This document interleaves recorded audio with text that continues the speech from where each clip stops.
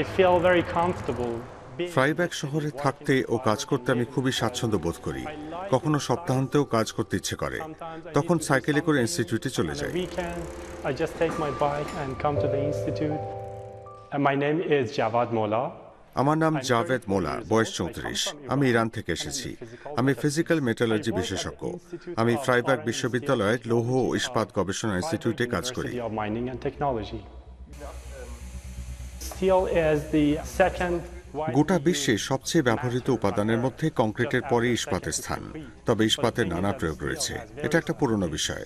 অনেকেই বছরের পর বছর ধরে ইস্পাত নিয়ে পড়াশোনা করেন। তখন আমি বুঝতে পারলাম যে একেবারে নতুন ধরনের ইস্পাতও রয়েছে। একটু রদবদল ঘটিয়ে মাইক্রোস্ট্রাকচারে পরিবর্তন এনে গুণাগুণ বাড়িয়ে তোলা সম্ভব।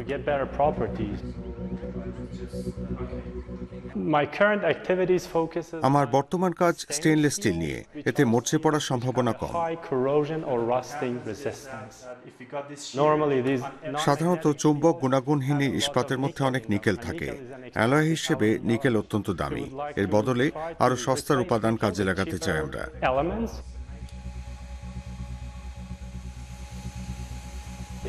এই বিশ্ববিদ্যালয় তেমন বড় না হলেও আমার মতে এখানে গবেষণার মান খুবই ভালো, কারণ আমরা খুবই উচ্চ মানের যন্ত্রপাতি ব্যবহার করার সুযোগ পাই। তবে তার একটা বড় অংশই ক্যাম্পাসে রয়েছে। বিশ্ববিদ্যালয়ে ছাত্রছাত্রীদের সংখ্যা প্রায় 4000-এর মতো।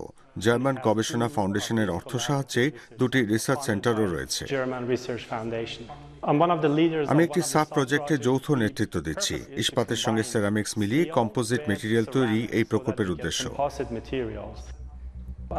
এই মুহূর্তে বিষয়টি গবেষণা পর্যায়ে রয়েছে, তবে ভবিষ্যতে গাড়ি তৈরি সহ বিভিন্ন শিল্পে প্রয়োগ ঘটবে।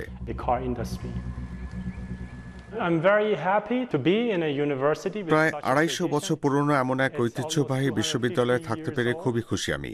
এখানকার অনেক গবেষকের বিখ্যাত, যেমন আলেকজান্ডার ফন হুমবোল্ট। তিনি ফ্রাইব্যাগে এসে কিছু লেকচার শুনেছিলেন। ফ্রাইব্যাগ শহরের গবেষকরা রসায়নের মৌলিক তালিকা দুটি পদার্থ আবিষ্কার করেছিলেন। এগুলি হল ইন্ডিয়াম ও জার্মেনিয়াম।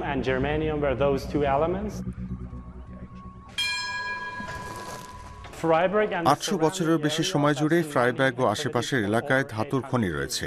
অনেক রূপোর খনি থাকার ফলে শহরটিকে সিলভার টাউনও বলা হয়।